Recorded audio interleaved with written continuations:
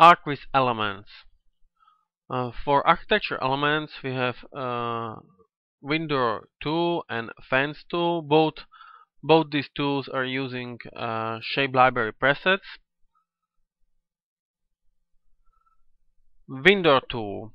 With a window tool, we can create windows and doors elements on existing walls. So after dragging tool on the wall is automatically drilled, and shape object from library is automatically placed on the wall.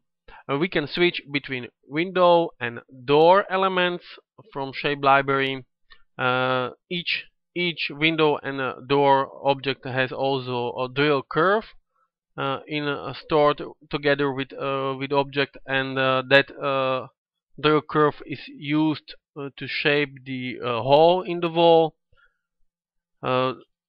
This tool is based on rectangle corner mode. So we have also a pivot point here, all these handles. We can set width and height through numeric panel. We can also set offset, which defines how deep the object is placed in the wall. So with zero offset, it lies on the wall with no offset, but we can put it a little bit deep. Same as rectangle tool with shape presets, we have here these four basic OpenGeo buttons for horizontal vertical alignment of the shape in the viewport. We can fix dimension of the tool, so we can now move object without changing dimension. We can set a default dimension with this def OpenGeo button. So now a dimension of default window door object are restored from a shape library. Very easily we can also flip a side of the door just by dragging this side handle from left to right. We can switch orientation. These UV mapping settings in a numeric panel are for that part of the wall which is drilled.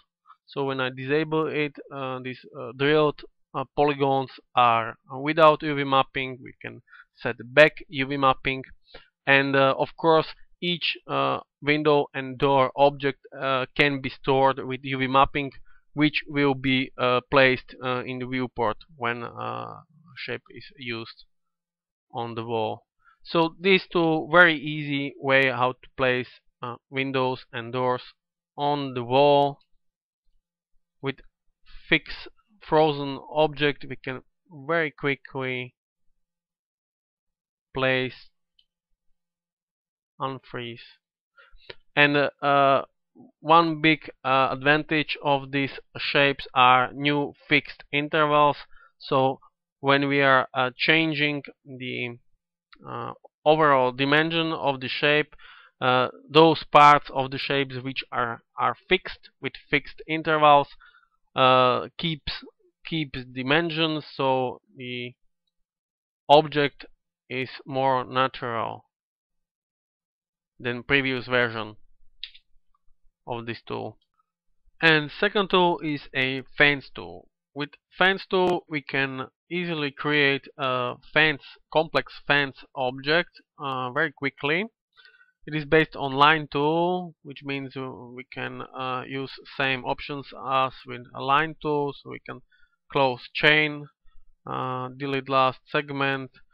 We can adjust each position of the handle through numeric panel. We can set distance of last segment. We can show distance, show angles. So it is also with Ctrl K we can constrain the last handle, or we can constrain the middle handle just holding Ctrl key. This tool is using a two preset shapes, uh, fence preset and column preset. So I can switch between different fences types, and I can also load the column preset. So then columns are created in the fence object.